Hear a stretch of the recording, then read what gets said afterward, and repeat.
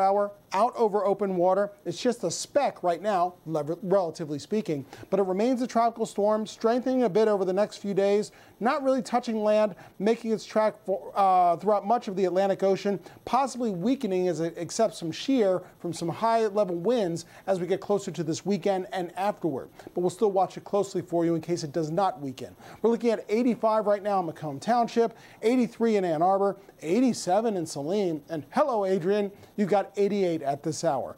Not only is it comfortable here, right here in Motown, but same thing in your neighborhood. When you have dew points like this, mostly 50s and low 60s, you're talking about comfortable air overhead, seasonable humidity, good for getting outdoors. But remember your masks and follow those guidelines as always. 85 for our friends in Chicago. It's also warm in Alpena with 81 degrees.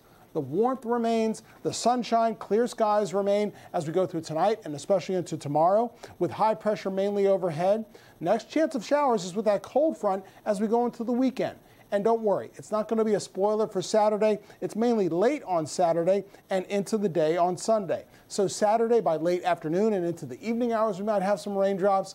Sunday has a better chance of rain for more neighborhoods right here in Southeast Michigan.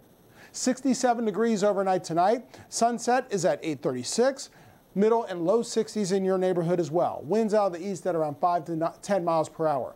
Tomorrow, more 80s on the way, folks, with mostly sunny skies for your Friday. 82 degrees at noontime. If you didn't get outside, get outside today to enjoy the wonderful weather, you have a chance to do it tomorrow with 87.